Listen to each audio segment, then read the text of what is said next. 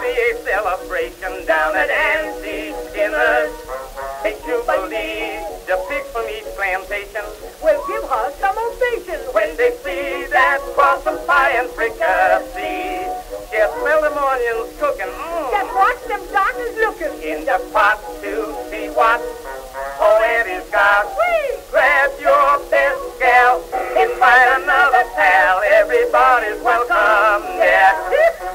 Come along to Auntie Skinner's chicken dinner. Your pickle wishbone will be the lucky winner of a brand new pair of homespun panties. No other spinner spins a pair of panties like my Andy. Come along, you little cotton pickers, sticky picks from everywhere.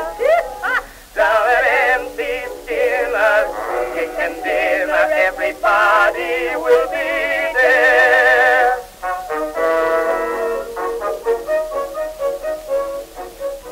Come on, Mandy, come on, hurry up, or they'll have all that chicken ate up. I ain't a-going. You ain't a-going? Why isn't you going, huh? 'Cause I ain't. Say, Mandy, you isn't jealous, is you? Well, I isn't exactly jealous, but I doesn't like that Matilda Jackson. Why don't you like her, Mandy, huh? Well, if you must know, I observed you paying her very much attention. That's why. Why, Mandy, don't you know that she am my own beloved cousin? Lord, is she? Sure she is. Now will you go? I sure will.